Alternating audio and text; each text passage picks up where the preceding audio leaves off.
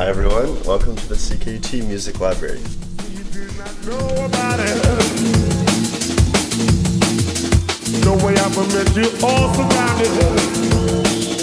Hi everyone, my name is Raef Lawrence. I'm the music librarian here at CKUT, and I spend a lot of time down here organizing and processing CDs.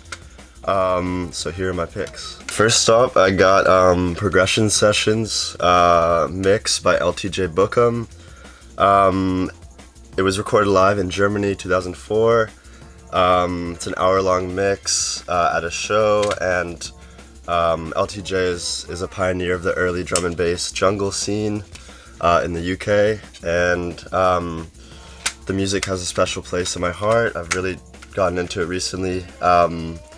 And I saw LTJ Bookham and Goldie live in Detroit at Movement Festival this summer, and that was amazing. And I actually saw Goldie last night as well, and that was an insane show. So yeah. Next up, I got Ian Pooley's album Since Then. Found it in the library the other day. I was super surprised. I didn't think we would have it. Yeah, it was processed in 2000, so very old, but one of my favorite house productions. He's from Germany, does sort of tropical sampled house, and yeah, I love the album. My favorite track on this album is Korachao Tambor, or 900 Degrees. He's one of my favorite producers in general as well, so Ian Pooley. Next up, we got Yves Tumor, Heaven to a Tortured Mind.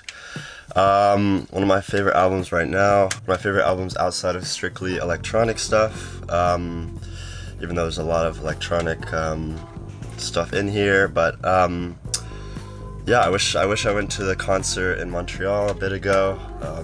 Did not, and definitely regret, as they're a good performer, I've heard. And yeah, I guess some of my favorite tracks are Strawberry Privilege and Kerosene, so good album. Lastly, I have Herbert's 100 Pounds album. Really good producer from the UK, but does a lot of sort of Chicago house stuff that I like. And yeah, I guess he breaks a lot of rules of house. I really like that about his productions. But yeah, really good house album. Resident is my favorite track on here.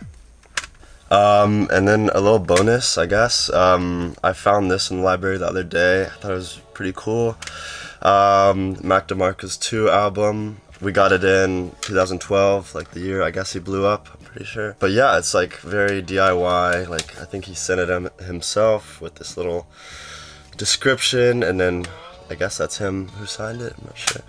But it's cool to see, you know, that we get sent in the early albums of big artists that blow up in CKUT. That's what I really like about the library. Looking around and seeing these artists who first sent their stuff in to try and get played, and you know, later they become bigger. Thank you guys for watching. Come help me out in here organizing and processing CDs if you want. And yeah, keep listening to CKUT 90.3 FM. Already running